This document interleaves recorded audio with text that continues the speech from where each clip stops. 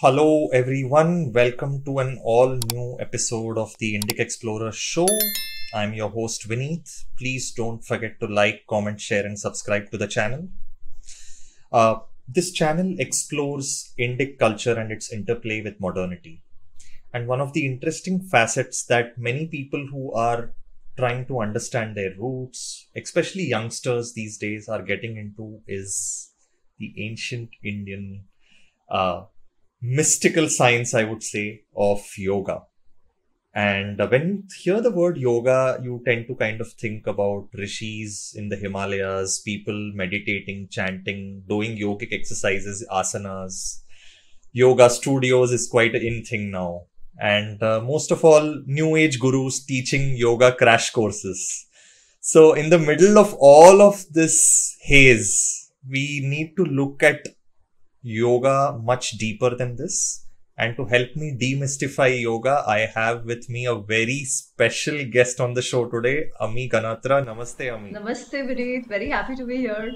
Yes. And so, Ami, for the lay people, and because this show is largely targeted to the youth, uh, what is yoga? What does it seek to achieve? And what are the origins of, the of yoga itself, and how did it develop? So, you actually started off very well.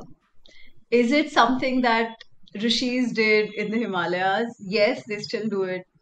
Is it something that is being taught as a crash course, physical, all these cool asanas and postures which people do? Is that yoga? Yeah, that is also yoga. Then what really is yoga? So, all of this is yoga in a sense. In a way, all of this is yoga. But the way it started is, I mean, today we think of yoga only as asanas, we think of it as postures more often than not. So even, when people talk about I'm learning yoga, what they are learning is essentially asana, maybe some pranayam as well, right? And then you have multiple types. Even within that, there'll be like some classes offering hatha yoga, some of them will be like power yoga, some of them will be hot yoga. तो ये सब चलते रहता है. All of this is still essentially the asana part of yoga. But how did yoga start? Like when our rishis actually envisaged or thought about yoga, how did it start? Did it include asanas then? Yes, it did. But that was not the only part. Yoga is a darshan in our philosophy. So if you look at the Indic knowledge systems, we have the Shruti Smriti, and in the Smriti, we have the Vedangas, Dharma Shastras, Darshanas, which we call the philosophies, right? So we call the six schools of philosophy, in which you have the Nyaya Vaisheshika, then you have Sankhya Yoga, then you have Uttar Mimamsa, Purva Mimamsa, which is basically the Samhita part and the Upanishad part, which is the Uttar and Purva Mimamsa. In that, yoga is one of the schools of philosophy. Philosophy se bhi zyada darshan. Now, what was darshan meant to do? Darshan, as we know today, darshan, we use it in our usual other languages as well, to see. So, the word itself means to see, but see what? Examine what? All our darshans have eventual goal of moksha. Okay? I'm just putting the concept down for now. To again just understand moksha, I mean, forget moksha for now. It's more about understanding reality. What reality? We say the ultimate reality. What is the ultimate reality? We say we are a part of a holistic truth. But for some reason, given that we are a part of this world, of this practical loka world, we do not always see the truth for what it is. Yeah. So through various approaches, through various practices, through various tools, if I may, we can achieve that state of mind where we actually see the ultimate truth for what it is. You can call it the Brahman, as we call it in the Indic knowledge systems. Yeah, the word you use is Brahman or the Paramatma, whatever. It will differ from different schools. So that ultimate truth, the ultimate reality, the Veda Vakyas that we have, Aham Brahmasmi, Tattvamasi. Basically, I am that divine, I am that divinity. So basically, all these schools seek to establish the connection between this reality where we are living and the ultimate reality, which we think of as the Brahman or the truth, which is undivisible, yeah, which is undivisible and which has no duality, is nothing. That truth is what we seek, for which we have the darshan. Now, while that might be the larger goal, yoga itself is very interesting because it lends itself, it's a science which lends itself to us developing ourselves physically, mentally, emotionally, spiritually, and all of that. Yeah. Unlike some others. So, Nyaya, for example, is also a darshan which is all about arguments, shastrartha, vad vivad. Yeah. Ultimate goal of that is also moksha and seeing the reality and, achieving that realization, that oneness with the Param Tattva. However, Nyaya also has other implications and applications, so to say, that how do you structure an argument? How do you do vad vivad? How do you do a debate, right? How should your arguments be structured, so to say? So while the ultimate goal is still that oneness with the Param Tattva, with the reality, there are other vyavaharik or practical applications. Similarly, yoga has that practical applications as well. But even before I get into that, how is yoga defined within the Shastras? Now, all these 6 darshanas that we have, they all have one core text which lays out what the darshan is all about. For yoga, the text that we have is Patanjali Yoga Sutra. Basically, Yoga Sutras written by Rishi Patanjali. Okay, and in that, the first line is basically Atha Yoga Anushasana. Like now we talk about yoga. Now we talk about the discipline of yoga, and then he explains what is yoga. The definition itself comes in the first line. It says Yoga Chitta Vritti Nirodha. Chitta is basically mind. Now I want to just say this upfront. There might be different terms used by different people, so let's not get too caught up into it. Just get the gist of what I'm saying. So if I say chitta, some people will be like, oh no, chitta is not mind, it's something else. But largely it is the mind as we understand, yeah? The brain-mind complex. Vrittis are the ongoing thoughts at any point in time. I'm talking to you right now, but I'm sure beyond just listening to me, there are some thoughts going on in your mind, right? That is the work of our mind.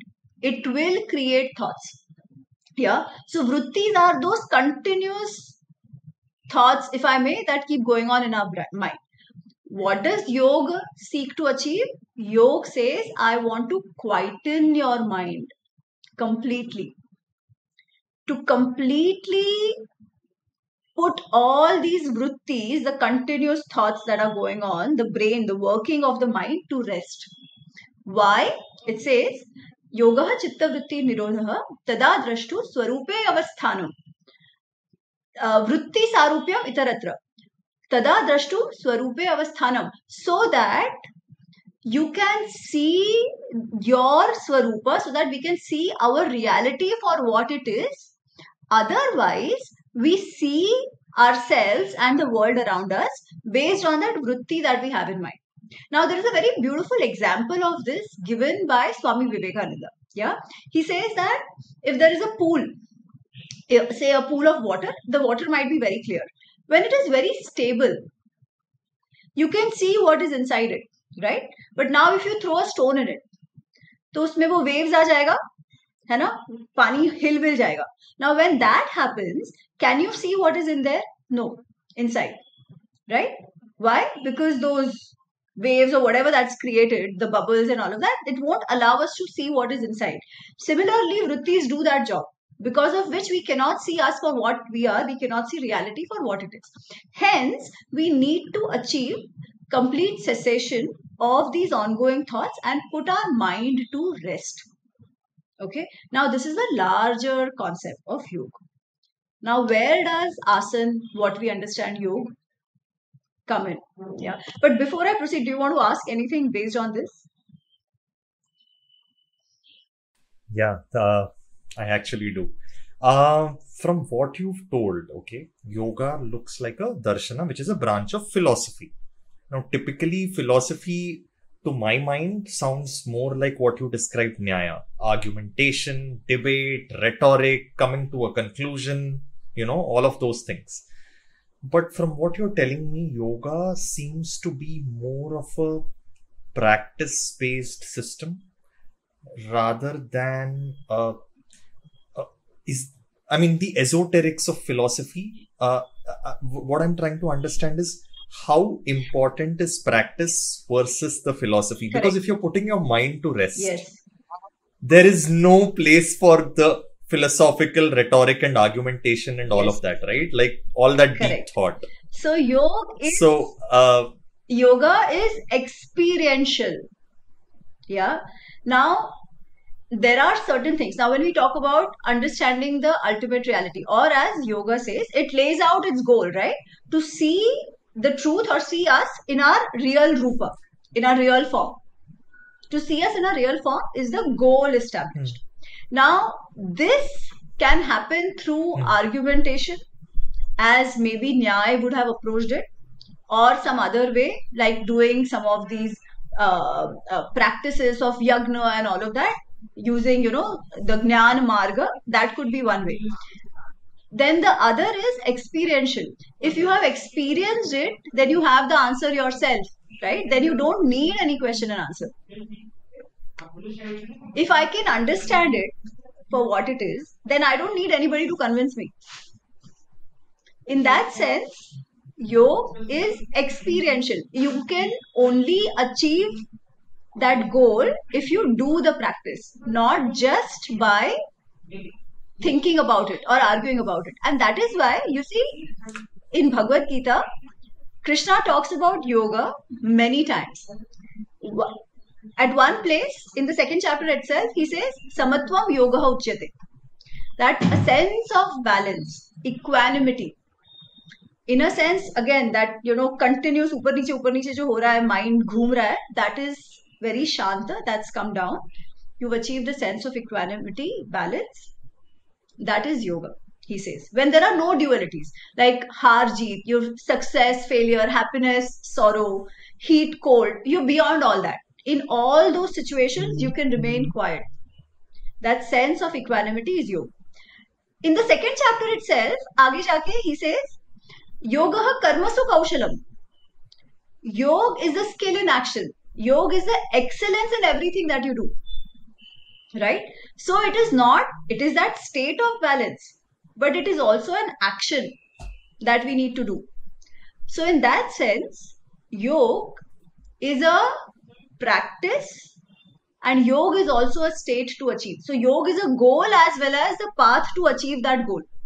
But it is experiential.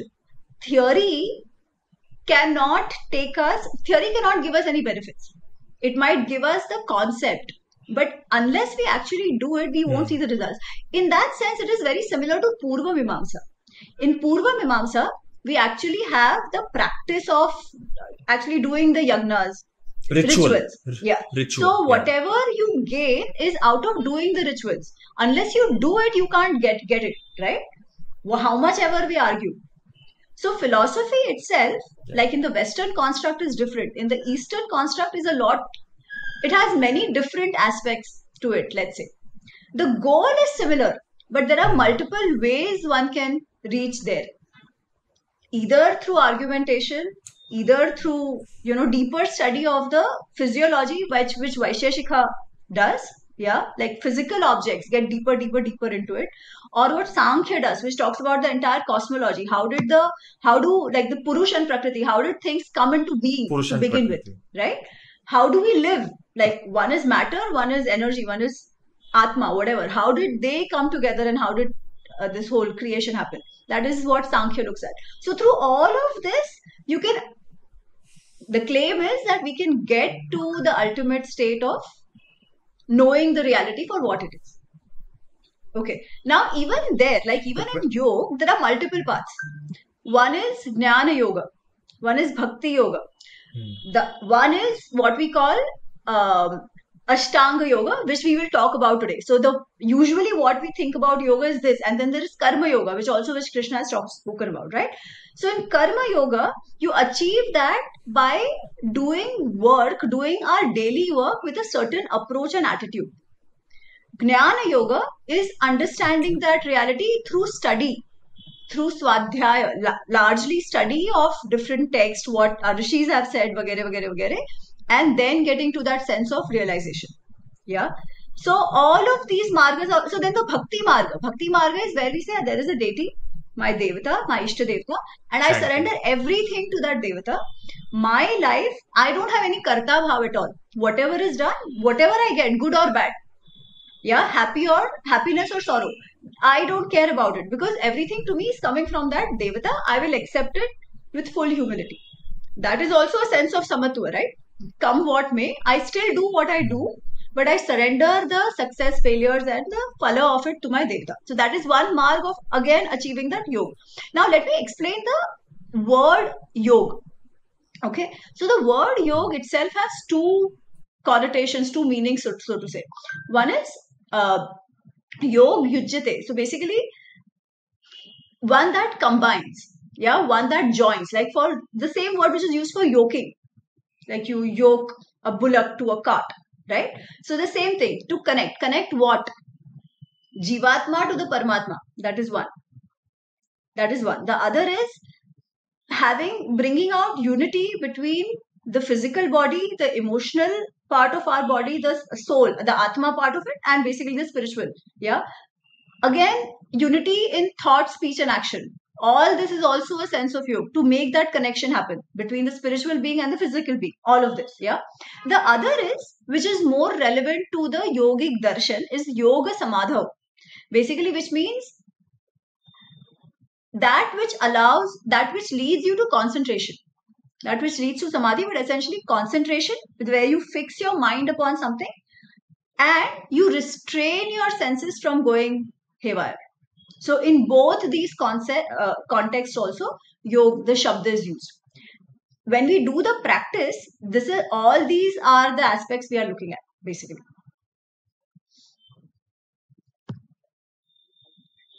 I know that this is a little heavy, but I think once we start talking about the applications, it'll be easier. No, it's quite interesting actually. So I wanted to know, what is Kriya Yoga, Hatha Yoga, okay. These. Okay, fine. I mean, so let's start from the basic. Yeah, I said yoga purpose is yoga chitta vritti nirodha. What basically ensuring that the activity of the mind is stopped, is reduced, whatever. Now, when that happens, basically our concentration also increases, because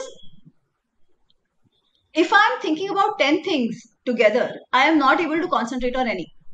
But if there is only one thing in my mind and 9 thoughts have subsided, then I'm able to focus on that one thing, right? That is why Krishna says, Yoga karmasu kaushalam. How can we achieve excellence in everything that we do? If we are able to focus fully and completely onto that one action that we are doing, right? That is how excellence can also be achieved. So that focus, achieving that kind of concentration, is what also Swami Vivekananda calls as Raja Yoga. Or even it's generally called as Raja Yoga, where basically you attain that state of complete concentration, complete focus, which is also called Samadhi. But Samadhi, I would say, is one level higher, where we would actually become one with whatever we are concentrating on. Yeah, that is the ultimate state. So while Raj Yoga is not exactly what is not the word which is used by Patanjali, it is the goal that he states is also considered as the state of Raj Yoga. Yeah, so it's not exactly that, but we can assume it to be that. Now, to achieve that state of complete concentration, focus, samadhi, there are different paths. Like I said, one is Bhakti Yoga, Karma Yoga, all of that. The marga suggested, the path suggested by Patanjali is Ashtanga Yoga. Now, what is Ashtanga Yoga? Ashtanga Yoga, 8-limbed yoga. Yeah, basically there are 8 steps, so they are not sequential steps. They are 8 paths that one needs to start practicing in order to achieve that state of final samadhi, what we can say either Raj Yoga or what the word used by Patanjali is Kaivalya, a state of Kaivalya. Basically samadhi. Let's get to that level of concentration. Now in that, there are 8 parts, as I said. The first is Yama, second is Niyam, then you have Asan, Pranayam, Pratyahara, Dharana, Dhyana, Samadhi. Okay, so these are the 8 limbs of Ashtanga Yoga. Now, what happens when you do Anushthan? Anushthan is practice of these 8 limbs. Patanjali says your discriminatory faculty, basically Vivek Buddhi, rises. Your Vivek Buddhi becomes strong if you do all of that. Yeah. So basically, this practice ultimately leads to development of intellect, illumination of brain, illumination of wisdom in the brain. Okay, that is one goal, one benefit that we are also getting out of it. Now, Patanjali talks about these 8 things. He talks about what yamas are, he talks about what niyams are, he talks about asan in only like 2 sentences. He says, Sthira Sukham Asanam. Asan is that position where you are completely stable and you're very happy, very comfortable and very stable. Once you are in that state where there is no effort required, where you're fully stable and at ease, at comfort, then you become ready to do pranayam. And pranayam is what? Pranayam is that shwasa prashwasa yoho gatir vichcheda, the breaking of the usual breathing that you have. Yeah. And pranayam is actually extending that breath. Extending in the sense, normally अगर हम breathe करते हैं, तो one inhalation and one exhalation might be taking say 4-5 seconds, whatever. Actually, not even that. It's even faster. Yeah. When we talk about pranayam, we are extending that cycle of inhalation and exhalation both. So if the regular is say 4-5 seconds, you would say 8-10 seconds, and it can extend to as much as we want. So extension of that prana through practice, that breath cycle, is basically pranayam. But he doesn't say how to do it. He only says this has to be done. Now, later on, some other text got written. Now, I'm not saying that there is a sequence in terms of first Patanjali wrote this, then somebody else came and wrote a book on Hatha Yoga. No, it's not that. People were already practicing. Just that the text itself that we know is a much later day text, which is called the Hatha Yoga Pradipika. Now, what is Hatha Yoga? So, what does Hatha Yoga do? Hatha Yoga explains how to do the asanas, how to do the pranayams, how to do the Siddhi Kriyas, to be able to actually achieve that Raj Yoga. So, even in Hatha Yoga Pradipika, it is actually written that Kevalam Raja Yogaya Hatha Vidya Upadishyate. Only for achieving that Raj Yoga, the Hatha Yoga Vidya has been enumerated. Okay. Now, in that, it goes into the details of which asanas, like it has a list of asanas, how to do those asanas. It has a list of pranayams. It has a list of Shuddhi Kriyas. All of that, which is given. Yeah. So, that whole thing is Hatha Yoga. The practice of asanas along with pranayam and all that. So, today, when we see these different postures, exercise, yoga related exercise and postures and asanas that we see, they are all a part of Hatha Yoga. All of that. Okay. Now, in that, some teachers found their different styles. For example, in Vinyasa yoga style, what they said is they took the asanas and they said we will do certain combinations of asana at a certain speed. Okay. Similarly, somebody else picked up something else and they said, we will do it in this manner. We will do this combination of asanas at this speed, using this kind of breathing technique, whatever. Yeah. So hence today that you see power yoga and hot yoga, they said, okay, we will do these asana sequences, but we will do it at X degree temperature. Yeah. Then there were some others who said, okay, we will do acro, and they did those asanas using some other techniques. Yeah. Iyengar is, they basically use tools and props to help you get into that state of asana that is mentioned in Hatha Yoga. But all said and done, it is still all Hatha Yoga only. Everything that you see today falls under Hatha Yoga. Okay. Which includes asanas, pranayams, usually what they do. Meditation could be included, may not be included, but largely it is this. So Hatha Yoga is the is the umbrella of the practices that we do today.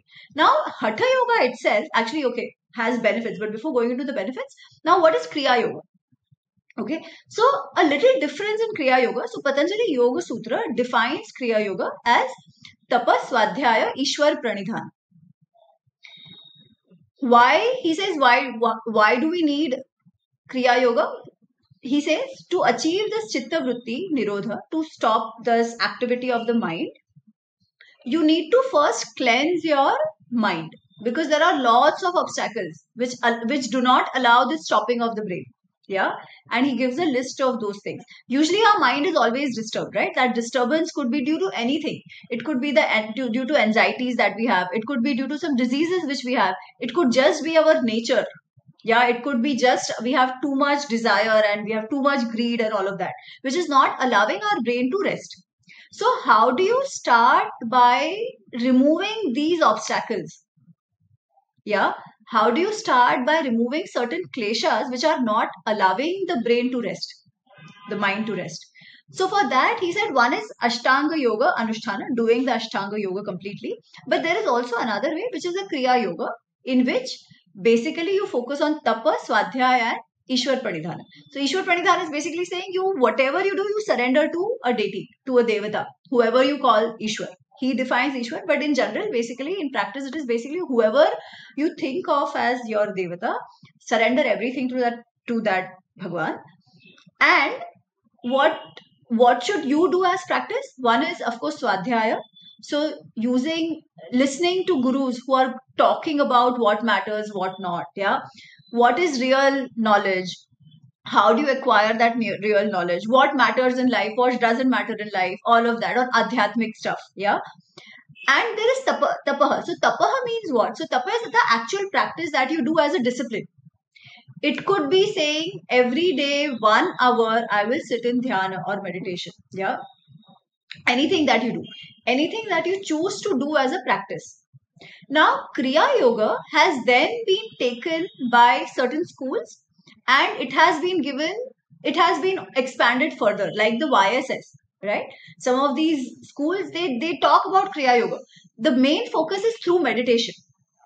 They also might have some breathing techniques and everything that they include, but the main focus is meditation. Through meditation, through Swadhyaya, and of course there is this Bhakti element to it, that you achieve that state again of chitta vritti nirodha or spiritual growth, all of that, whatever, all that comes under that. Because eventually chitta vritti nirodha is again a state. The goal is tada drashtu swarupe avasthanam, so that we can see ourselves for what we are, which is basically now taking it to the spiritual adhyatmic realm. Yeah.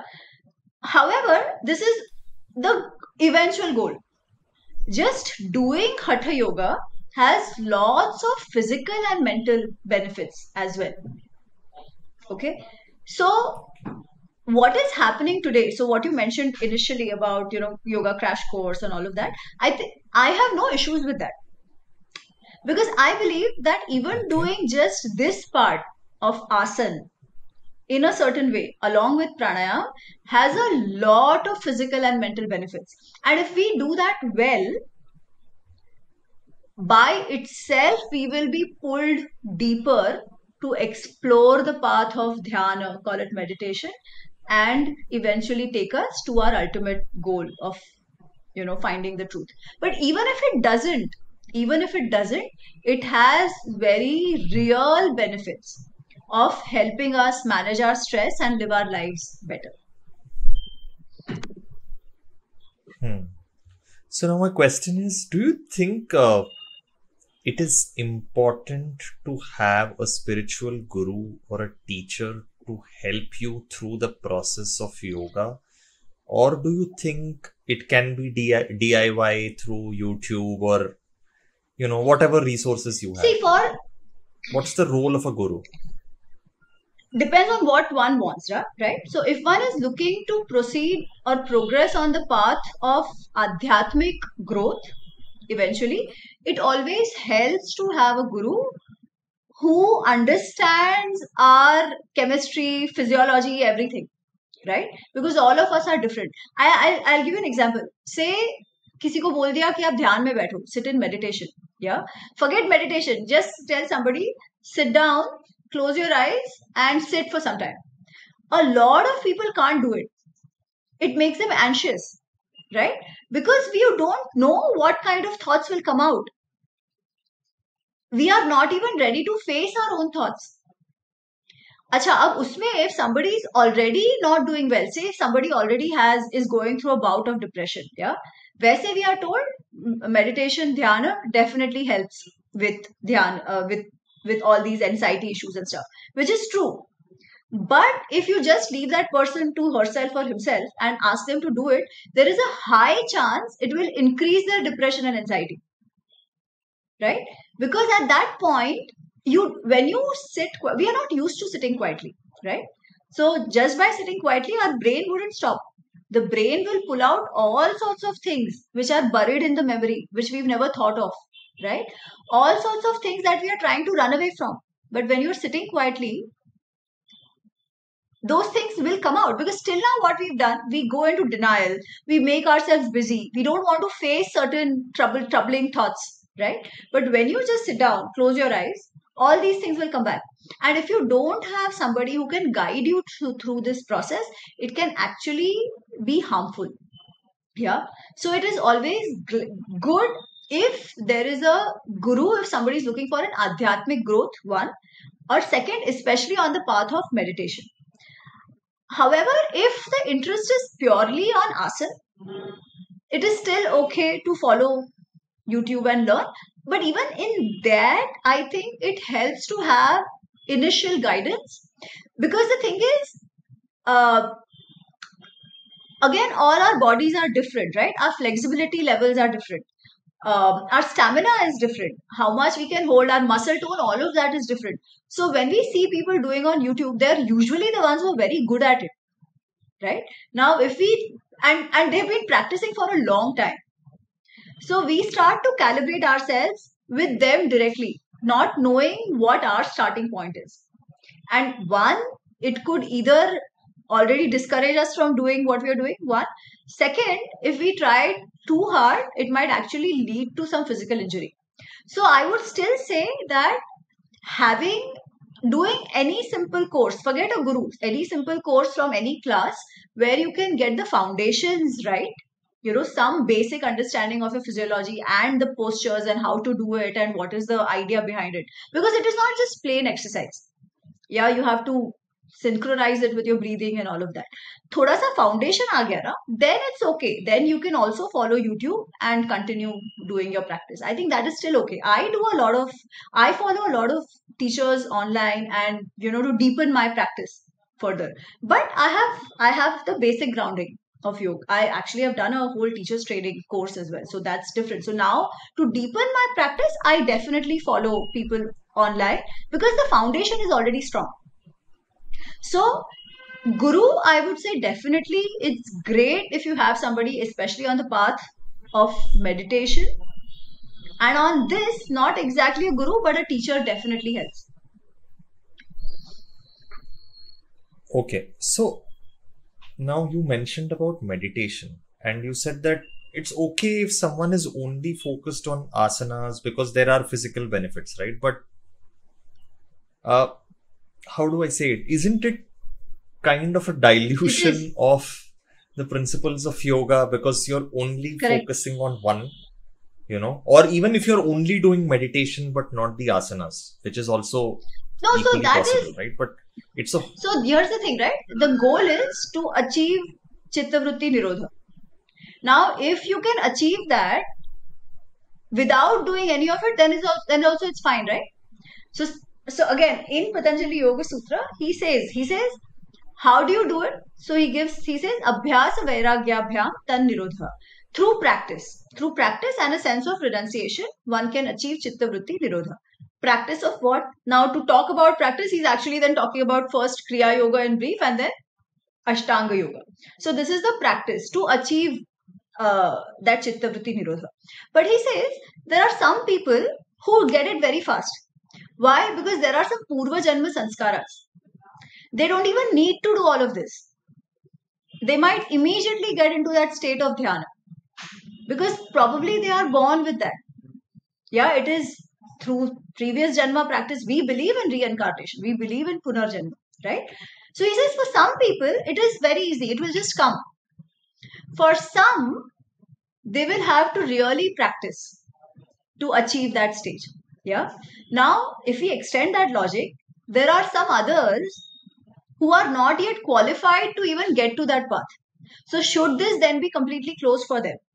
Because they are not even inclined to go that way, right? Not everybody wants to achieve the spiritual benefits. Not everybody wants to get to that level of adhyatmic growth. Because our starting point is very different. Right? So then should we say that it should be close to others? I would say no. Because in that sense, इस जन्म में थोड़ा progress किया, even if it is through asanas, probably, आगे जाके it still helps, right? Maybe in the next janma. But on a serious note, the practice itself, even though someone is looking at it only from a physical perspective, the way it is structured gives a lot more benefits. Yeah, that is the whole difference between doing yoga asana and exercise. That itself is a very big difference in yoga and exercise. Because in yoga, exercise, the usual exercise, what happens is our sympathetic nervous system is what you actually kick off, or other, that's the active one. Whereas in yoga, your parasympathetic nervous system comes into play, and I'll get into a little bit of detail of this. But more than anything, what we are actually doing is we are exercising our cortex, our prefrontal cortex. Basically, अपनी जो बुद्धि है ना, बुद्धि को मजबूत करते हैं योग में. Yeah. Now, all issues that we have. So even when Patanjali talks about the obstacles in the path of yoga, he's talking about all these mental conditions. Mental conditions in the sense, ये एक तो वही है कि काम क्रोध लोभ मोह मत मात्सर्य. We are always very impulsive. ये अच्छा लगता है, ये नहीं अच्छा लगता है. We are lazy. We have ideas and biases which stop that, the cessation of thoughts in the mind, right? Now, why do those thoughts come in the first place? Why do those impulses, why are they there in the first place is the question. If we didn't have that, तो कोई problem ही नहीं था, right? Now, these obstacles which he says are obstacles in the path of yoga are actually obstacles in our lives as well. These are the ones which are creating anxiety issues. These are the ones creating stress. These are the ones making us take wrong decisions. What I wanted to ask you was yoga and Hinduism, right? Many people, especially neo-yoga practitioners, tend to kind of divorce Hinduism from the practice of yoga itself. They think of yoga as a system, and you could say they kind of secularize it, as a practice rather than a part of Hinduism. And sometimes even a few Hindus might say, is it the same thing? Is it interlinked? Are they two different things? Are they connected? So how do you, I want you to weigh in on what do you think of yoga? Do you think it's an integral part of Hinduism, or do you think it can also be seen outside the religious context?